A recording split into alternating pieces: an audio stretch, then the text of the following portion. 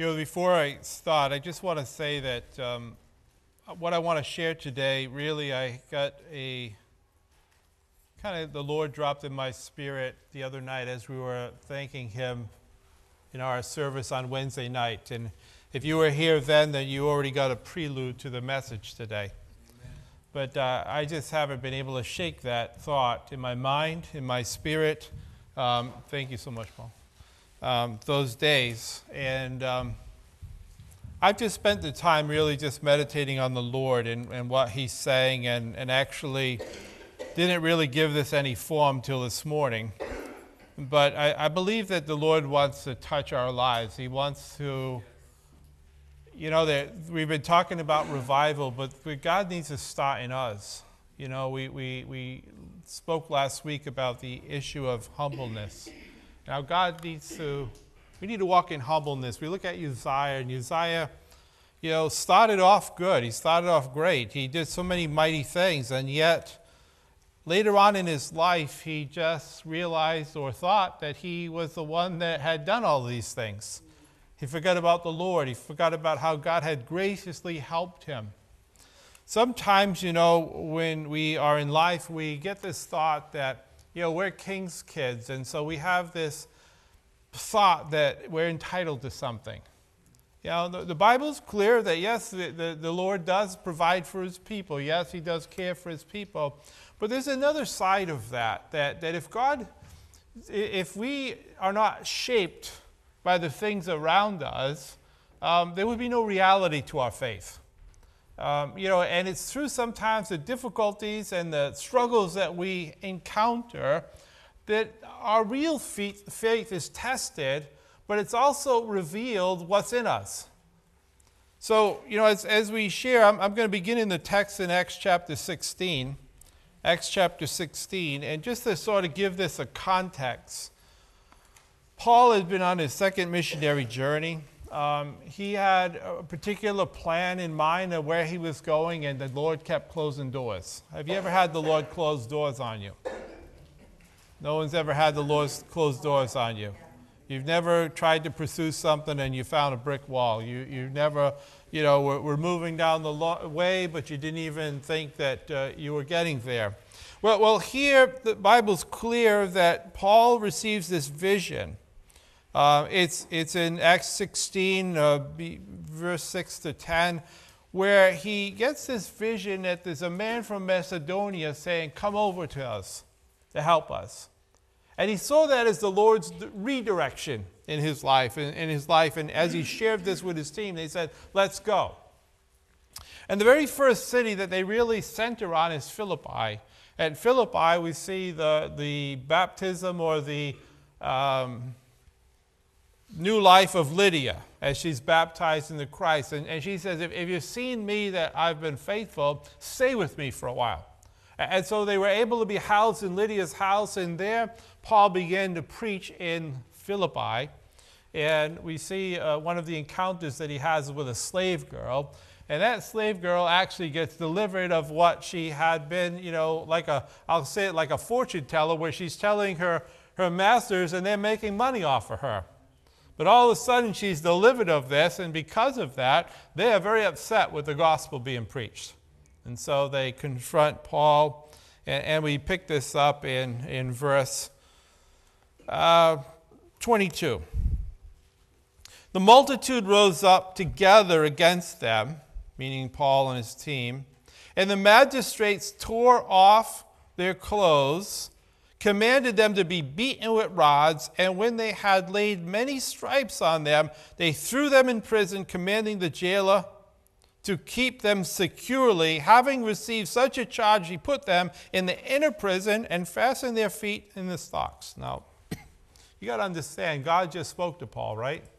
This is a place where you're going to do ministry. This is a place that God is giving direction. And the very first city, the main city in this area of Macedonia, Paul gets beaten with Silas, beaten with rods, thrown in prison, not just the outer court of the prison where he can kind of walk around. He's thrown into the inner court of the prison where his feet are in stocks. So not only are they beaten badly and in pain, but they can't even move around. I mean, I don't know if you've ever experienced some kind of pain. Those of you that are women that have given birth, you understand what pain is. Maybe if you've had a kidney stone or something like that, you also understand what pain is. You can't sit, you can't stand, you can't do anything. But here, they had to be fastened to this place. So not only is their idea of what God's calling them to do something, but at the same time, they suffer this tremendous blow. And life's like that sometimes. We're moving in the things of God, and then there's some kind of blow that comes into our life, sucks the wind right out of us, and then we're called to continue on. And here's Paul, the apostle, the great apostle from the Lord, and yet here he is in prison. But look at this other verse, verse 25. But at midnight, Paul and Silas were praying and singing hymns to God, and the prisoners were listening to them. Whenever there's a situation in our life, there's people that are watching. They're listening. They're listening to what's taking place. Look, the condition was common to all of them. Those that were in prison had all been beaten, had all been put in something. Some of them because they deserved it. Some of them maybe that they had not deserved it. But they all understood this common place that they were. And they were beaten down, and now they had been bound, and they're in prison, and their reaction could have been different than what it was. Instead of cursing, these captives, what did they hear? They heard the words of adoration and praise coming from the lips of Paul and Silas. You read the story, suddenly it says, there was a great earthquake so that the foundation of the prisons were shaken, and immediately all the doors were open and everyone's chains were loosened. Listen, not only did Paul and Silas have their chains removed and the doors open, but it says everyone did. Here's what the Lord's showing me. There are many of us and around us that are in prison. I made some visitations on Wednesday. I did some calls on Tuesday, visitations on Wednesday. I had hoped to do more, but I ended up stuck a little bit because we had an alarm problem, so I got delayed about 3 hours on Wednesday. But I made phone calls, people that have been out of church for a little while maybe, but, because of one ailment or another ailment. And so in a sense, they're kind of like stuck in their house. And some of them declared it that way. It's like, I'm stuck here. There should be a thing that, well, in the midst of this, praise the Lord, there's something I can do, right? One fellow was calling somebody else that was stuck, and he's encouraging them. The other person was stuck, was expecting other people to call him. See, there's something that happens when stuck. I visited, a couple of nursing homes, and we just had received a nice card from Arthur and Marie, wishing us a happy Thanksgiving. And there's Marie, day in and day out, visiting her husband. Marie has a little she has Parkinson's, she has a little bent over, but she sits alongside of her husband. Her husband has Alzheimer's. Every day, he doesn't know if she went or didn't go. But she goes and she stays with them because she says it's the right thing for me to do. And many people say, well, you need to take a break, you need to stay home. But this is her husband. And so she cares about him. And, even though she sits there with her head bent over, as she talks to you, she's recalling the things, and her mind is very sharp. But he's captured in a sort of prison. Because he's encased in his body, surely not a choice of his. And in a sense, she is too. Because every single day she's been hemmed in, you could say, or not able to just choose to do things that maybe the rest of us choose to do.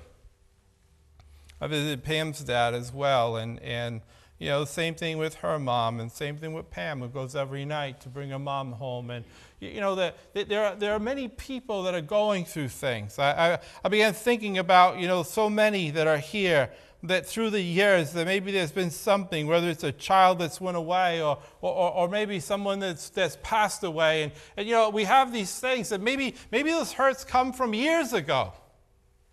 But they create sort of a grave for us. They create sort of a place where we're carried in. And you know, so when Paul and Silas were singing with melody to the Lord, when they were giving praise to God, there was all these others around them that were bound. And they couldn't sing for themselves, but they were listening to the song that was being sung by those that were in prison. I was thinking about Psalm 42:8 that says, you know, that God gives us a song in the night. And in the context of that chapter, it was, you know, as the deer pants for the water's brook, so my soul pants after you, O Lord. But the idea is that when you sort of read that chapter, it's also saying that I'm disquieted within me. You know, there's something going on in my soul. I can't seem to get out of this. But it says here, the Lord will give us a song in the night. Paul writes in Ephesians and in Colossians. Let me just turn to those books for a minute. Ephesians chapter 5, verse 15 to 21. It says, see that you walk circumspectly, not as fools, but as wise, redeeming the time because the days are evil. Do not be unwise, but understand what the will of the Lord is. Here's the will of the Lord. Listen carefully. Do not be drunk with wine, which is dissipation, but be filled with the Spirit, speaking to one another in psalms and hymns and spiritual songs, singing and making melody in your hearts to the Lord, giving thanks always for all things to God the Father, in the name of our Lord Jesus Christ, submitting to one another in the fear of God. Now you think about this, and you know, of course, people say, well, I don't drink. I'm not drinking wine. I don't think this is just about drinking wine. It's about being drunk with the wrong kinds of things. We can be drunk with sorrow. We can be drunk with self-pity. We can be drunk with all kinds of things. But the Bible says here, not to be drunk with those things. He says, be filled with the Spirit. We need a baptism of the Spirit in our day like never before. We need to ask the Lord to saturate us so that we can get over ourselves, get over our issues, get over those things, so that we can begin to speak to one another in psalms and hymns. There's a world around us that is bound. There's a world around us that is just hemmed in. And there's some here as well. We might be going through that season right now. And I'm saying, God's saying, rise up. Rise up, receive the word of the Lord. Let the praise come forth so that he can break this bondage that we're walking in. He says in Colossians 3, verse 16, let the word of Christ dwell in you richly in all wisdom, teaching and admonishing one another in psalms and hymns and spiritual songs, singing with grace in your hearts to the Lord, and whatever you do, in word or deed, do all in the name of the Lord Jesus, giving thanks to God and the Father through him. So we see in Ephesians, he's saying, be filled with the Spirit. In Colossians, he's saying, be filled with the Word. It's the Word and the Spirit that helps us to have the right direction to our lives, no matter what season we go through. Look, joy is not dependent on our circumstance. Amen. Paul cried out in the midst of terrible circumstance. And then he urged the Philippians. If you read the Philippian letter, that's something that he wrote after having this experience as he was encouraging the church. But he's urging them to be joyful in the Lord. In fact, 16 times I counted various forms of this word in the short epistle about being joyful or let this joy be in you, or be joyous. You know, that Paul was able to reflect this attitude when he sat in the jail in Philippi. Look, suffering is a major deal in Paul's epistles. I want to just take a little bit of a walk through a few scriptures to have you write these down, have you think about these things. 2 Corinthians. Most of these are in 2 Corinthians, and we'll look at one in Romans as well. 2 Corinthians, let's start with chapter 1, verse 3 to 7.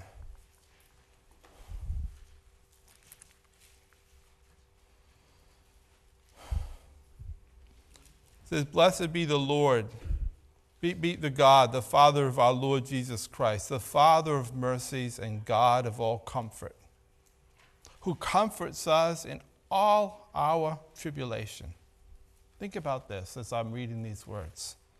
And we may be able to comfort those who are in any trouble with the comfort with which we ourselves are comforted by God. For as the sufferings of Christ abound in us, so our consolation also abounds through Christ. Now, if we are afflicted, it's for your consolation and salvation, which is effected for enduring the same sufferings which we also suffer. Or if we are comforted, it's for your consolation and salvation. And our hope for you is steadfast, because we know that as you are partakers of the sufferings, so also you will be partakers of the consolation. But Paul's saying here that unless we go through this ourselves, how can we help to comfort someone else? And this actually is happening and having this work in us so that we can be more useful for the kingdom. I know none of us like to go through that. None of us want to experience these things. But when we do experience these things, we've got to ask the Lord and say, God, what can you do through this experience that will help me to help others? Amen.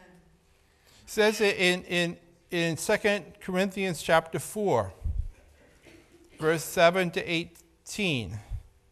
Don't forgive me for reading this scripture, because I think scripture has more power than any words I can say. Verse 7 says, we have this treasure in earthen vessels. Think about that for a minute. That the excellence of the power may be of God and not of us. We are hard pressed on every side, yet not crushed. We're perplexed, but not in despair. Persecuted, but not forsaken. Struck down, but not destroyed. Always carrying about in the body the dying of the Lord Jesus, that the life of Jesus also may be manifested in our body. For we who live are always delivered to death for Jesus' sake, that the life of Jesus also may be manifest in our mortal flesh. So look at this verse. So then death is working in us, but life in you. And since we have the same spirit of faith, according to what is written, I believe and therefore I spoke, we also believe and therefore speak, knowing that he who raised up the Lord Jesus will also raise us up with Jesus and will present us with you. For all things are for your sakes, that grace having spread to the many may cause thanksgiving to abound to the glory of God. Therefore, we do not lose heart. Even though our outward man is perishing, yet the inward man is being renewed day by day. For our light affliction, which is but for a moment, is working for us a far more exceeding and eternal weight of glory. While we do not look at the things which are seen, but at the things which are not seen, for the things which are seen are temporary, but the things which are not seen are eternal. Obviously, I could be preaching on every one of these scriptures that I'm showing you, but I just want to read them through, have us consider some things. What's Paul saying here? He's saying that there's something greater in us than ourselves. We're a cracked pot, but there's light that still can emanate out of that cracked pot. When we allow the Lord to do something in us, that we have a treasure in this earthen vessel. Why? Not so that they can see the excellence of our power, but so they can see the excellence of the power of God that works through us. And there's the key idea here, is that death has to work in us so that life can work in you. In other words, I got to die to some things. How do I learn to die to those things? Except I go through difficult times. But here's what Paul's saying. No matter what this pressure is, no matter how the pressure comes, whether it's persecution or whatever is happening, we don't lose heart. Why? Because God's doing something inwardly that's greater than what he's doing outwardly.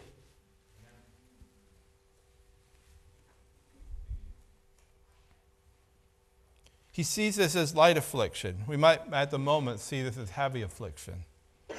But Paul's trying to compare this to eternity. He's trying to compare this to what's the eternal weight of glory. What's God trying to do in us and through us that's going to last for eternity, even though we're in the midst of a storm right now. 2 Corinthians chapter 11, verse 22 to 28.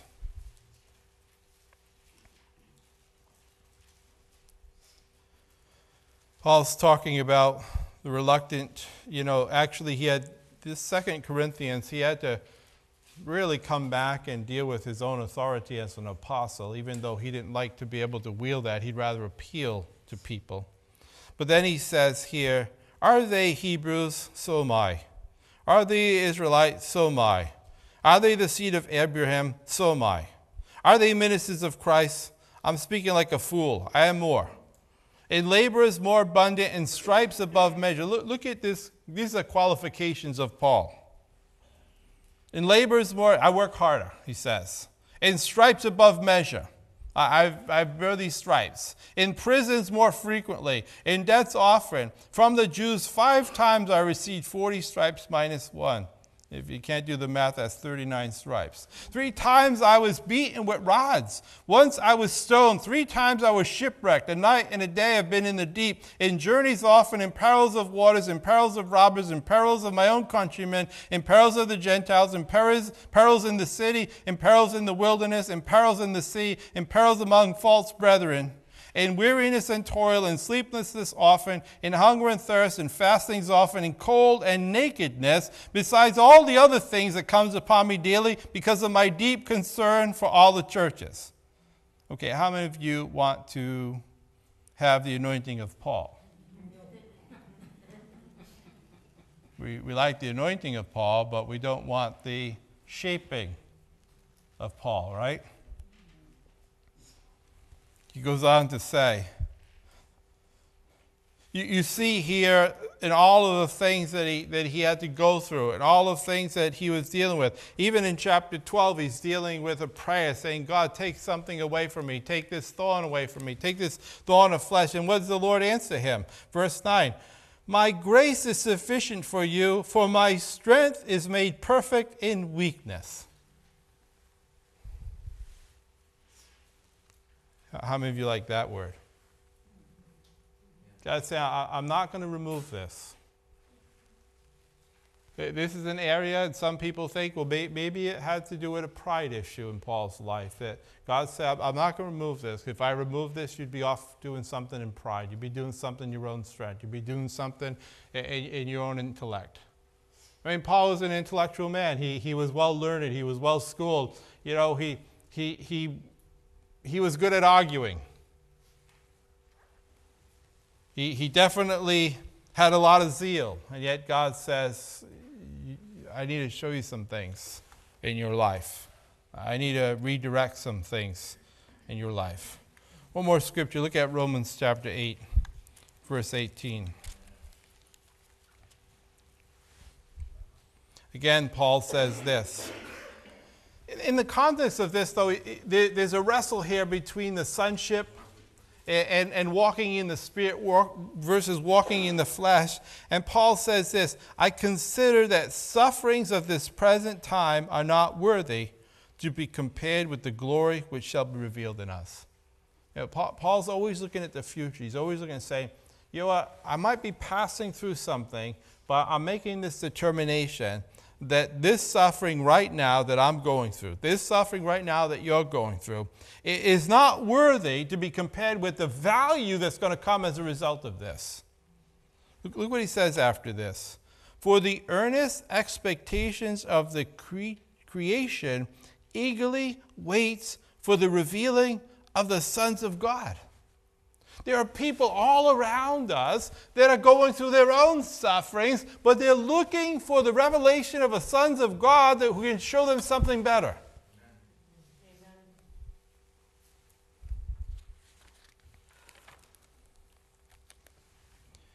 The Bible says that Jesus learned obedience through the things he suffered. I was thinking how in Jesus' life, he healed many people on the earth. There are many that were delivered. But only 3 recorded resurrections. There was a young girl that had just passed, that he rose from the dead. There was a young man who they were on their way to bury him, and Jesus rose him from the dead. Then there was the old man Lazarus, 3 days in the grave, and he resurrected him. You know, it didn't matter what the condition of death was. One of the bodies was still warm. The other one was cold for a day. The last one had already begun to stink. And yet Jesus had the power to raise them from the dead. He could take them out of that situation of deadness. And yet the same thing is, this is only that's recorded of Jesus and his death. But in Matthew 27, verse 52 and 53, said that in his death was the beginning of many resurrections. Let's look there. You don't believe me. Matthew 27. Matthew 27. I got to prove everything over here. But look at verse 52, 53. Let me start in verse 50. Jesus cried out again with a loud voice and yielded up his spirit. In other words, he died. And behold, the veil of the temple was torn in two from top to bottom, and the earth quaked, and the rocks were split, and the graves were opened, and many bodies of the saints who had fallen asleep were raised. And coming out of the graves after his resurrection, they went into the holy city and appeared to many. Now, not only were these resurrected, but in 1 Corinthians 15, Paul talks about the resurrection and how Jesus is the first fruits of many resurrections. That you and I who believe in him will also be resurrected. But the thought is this, is that it's through death that resurrection came. Nobody's listening to me over here. I'll turn over here. I heard one yap over here. Do you understand something? Jesus said, unless a seed goes into the ground and dies, there's no life that comes forth. Why do we read these things and don't apply it to our own lives? Why do we read these things and somehow think that there's some foreign thing happen to us when we suffer?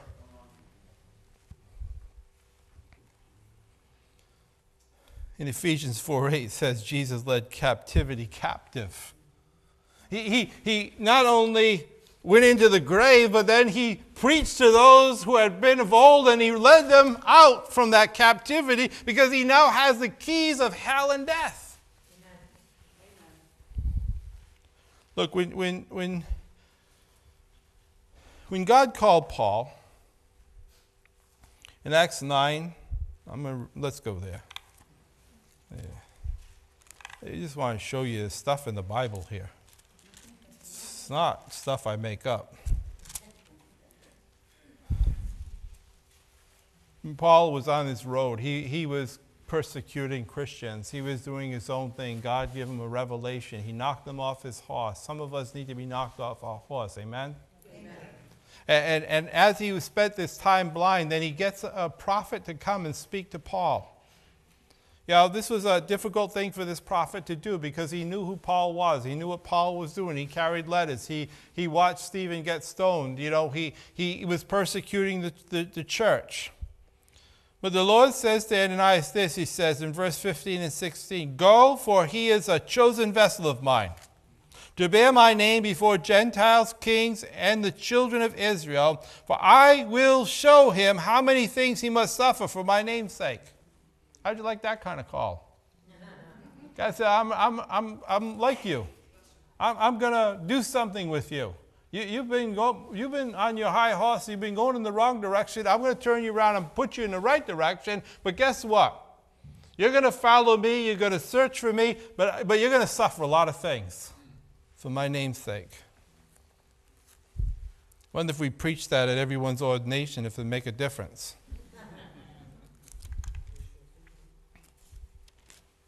Maybe we should preach that when we're really speaking about the gospel, because somehow we're expecting the gospel to be some kind of easy street, some easy button, some kind of thing that, okay, we just got some insurance from hell, but we're not really called to be disciples, because Jesus was pretty clear when you read the Sermon on the Mount. We're going to be persecuted. Yeah. Look, we're going to go before kings. Yes, but you're also going to be, people are going to turn you in. Some of you are going to lose your life. You read in Acts chapter 14 in verse 19 to 20, Paul, when he was in Lystra, preaching the gospel of the first missionary journey, guess what? They stoned him. They left him for dead. But the Bible says that the disciples gathered around him and raised him up. I don't know if Paul died and was resurrected, or if he was mostly dead, and somehow they nurtured him. But the fool went back in the city and preached the next day.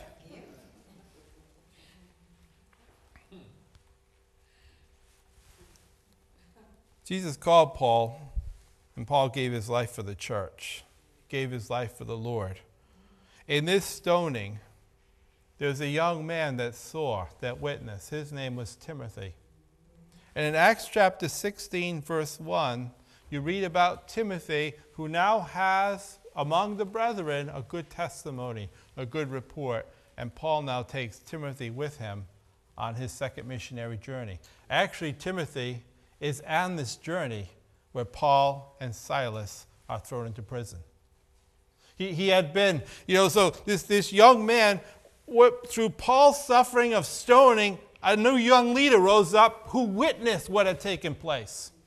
And when this imprisonment took place in Philippi, a church was formed and a jailer was saved. I mean, think about this church. One woman that sells purple, a slave girl, and now a jailer. These are the first three members that we read about this church. But this church was endearing to Paul and was strategic in making and seeing that this mission continue. Through Paul's sufferings, his imprisonments, many of the New Testament letters that we read came about. It's through our sufferings that we either become bitter or better. It's through our sufferings that we either become more proud and arrogant or we become humble. Because pride will hold us, but faith will propel us. Suffering can bring life if we allow God's work to shape us. Look at James chapter 1.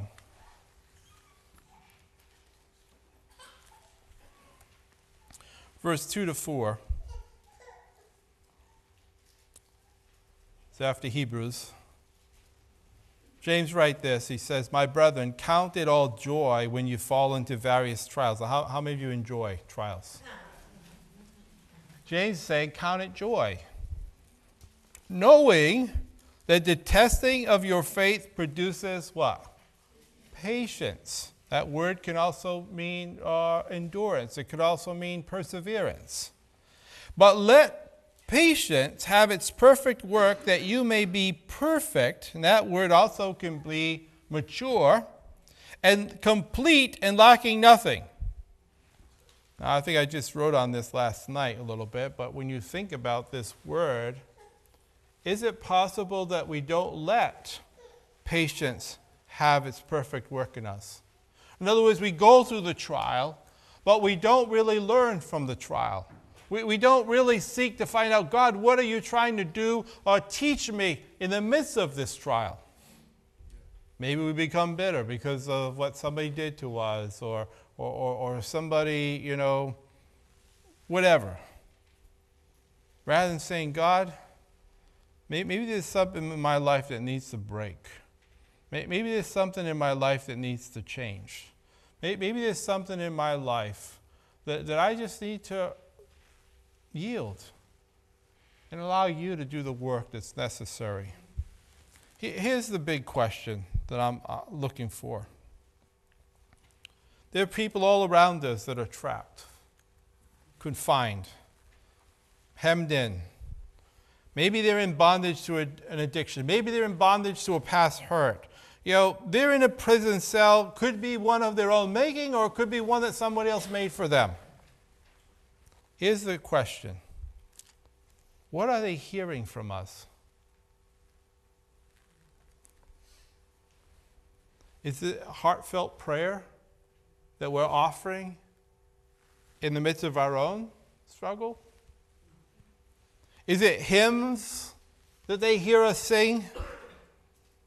Is there any trust or hope or assurance of peace that they can look to through our situation to give them hope for theirs? Paul puts this in perspective in the book of Philippians, chapter 4. 8 and 9, he deals with focus here. He says, brethren, whatever things are true, whatever things are noble, whatever things are just, whatever things are pure, whatever things are lovely, whatever things are of good report, if there's any virtue, if there's anything praiseworthy, meditate on these things. And the things which you learned and received and heard and saw in me, these do, and the God of peace will be with you. Paul's not giving them words that he wasn't willing to live out himself.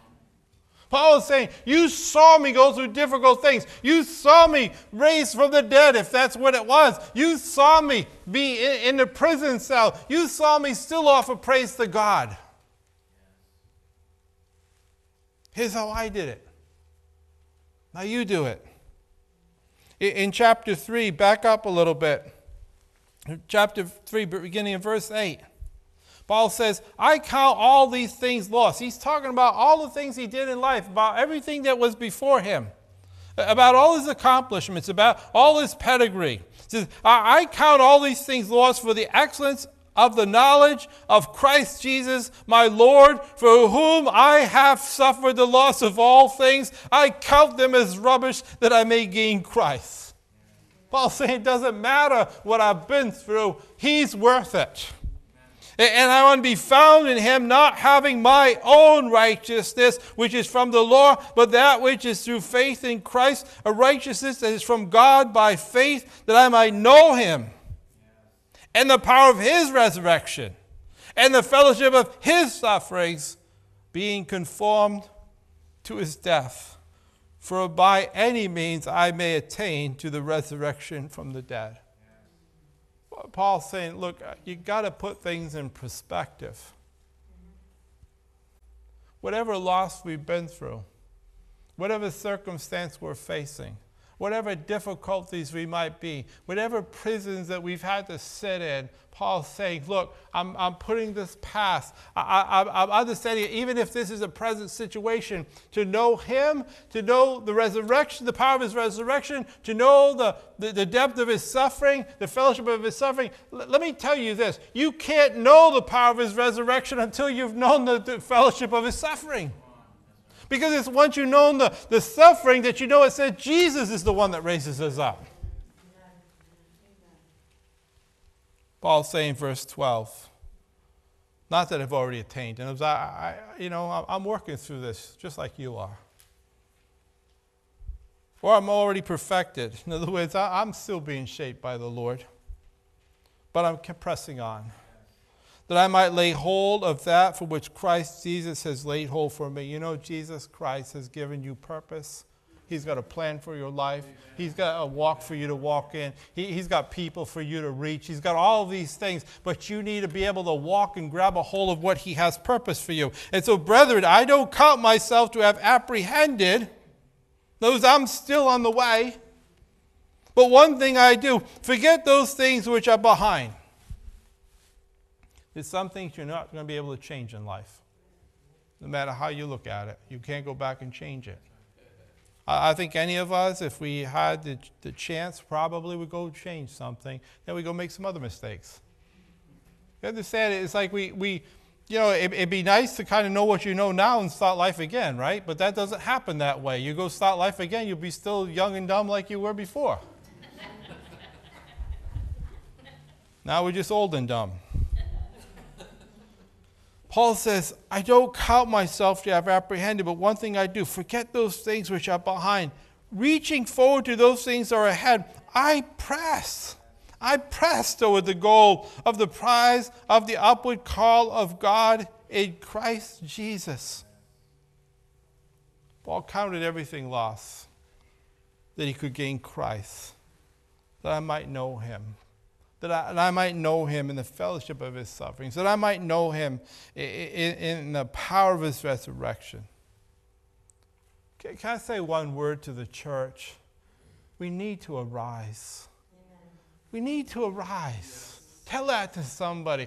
We need to arise. We need to press on. We need to press on. Other people are depending on us pressing on. Amen. There's people all around us that are in their grave cloths. I can only picture Jesus as he resurrected Lazarus. Even his close friends, Mary and Martha, who believed in him, still had doubt to what Jesus could do in that situation. I mean, Jesus was the resurrection and the life. He was there present. And they're saying, if you only had been. Look at this. Jesus tells them to roll back the stone. The one who broke an alabaster box, who had worshipped at Jesus' feet, says,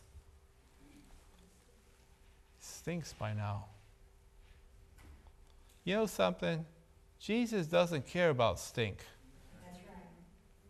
He's the God of stink. He can resurrect the stink. He can bring life where there's stink. So he says, roll back the stone, and then he says, Lazarus, come forth.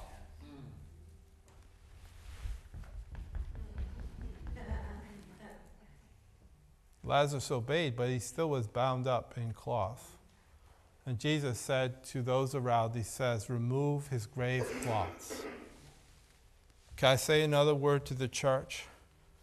We need to remove our grave cloths. Amen. Where we can't remove it, others need to help us to remove those grave cloths. Because he's told us to arise. He wants us to live. Look, maybe you're comfortable in the grave cloths, but I'm telling you, you can't do the work that God's called you to do while you're all bound up. It takes loving each other. It takes working with each other. We can't always understand the hurt that somebody else is going through. We might not have experienced the same thing, but we've experienced some things.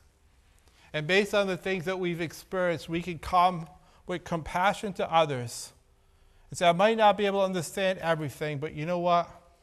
As I've trusted the Lord in my life, I've been comforted.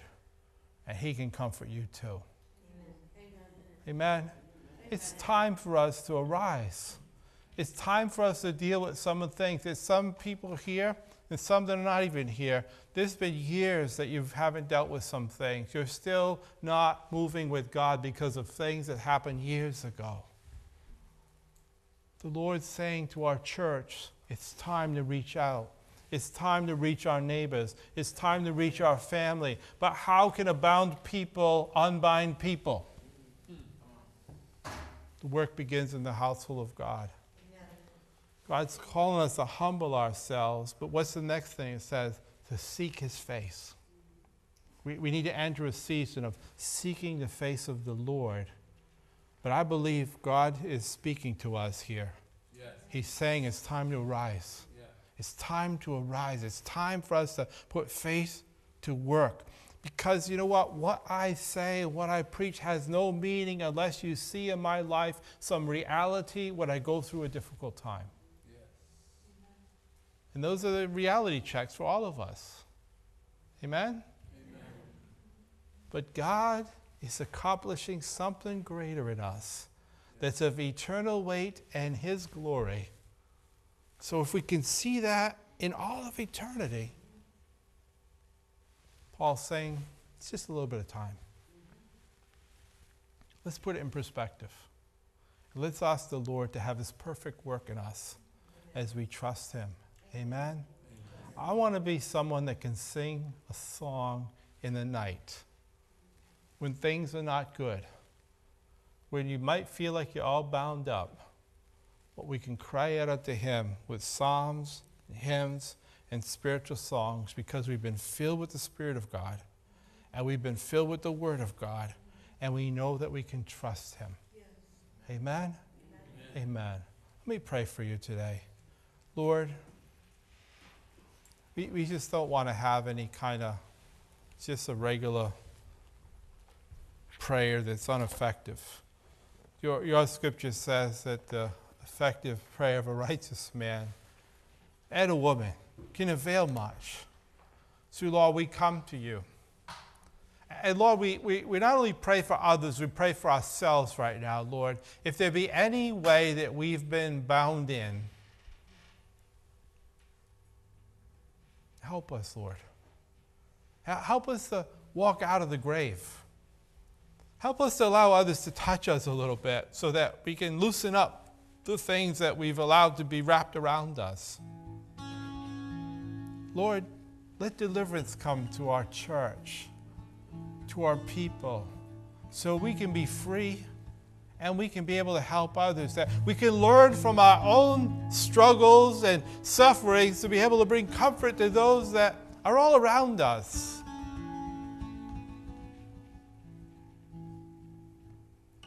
Lord, we glorify you and we thank you. I can thank you that in the deepest troubles of whatever precious I have felt in my life, you're always there. And when maybe, if I personally have wanted to recede, my love for others has kept me from doing so. And in reality, it's helping others that I get help too. So Lord, as we prepare even now for our time of communion, we remember your life, your suffering, your death, but we also call to mind your covenant and your resurrection. New life can be formed if we let some things die. So have your perfect work in us, Lord. We pray and we ask this in Jesus' name. Amen.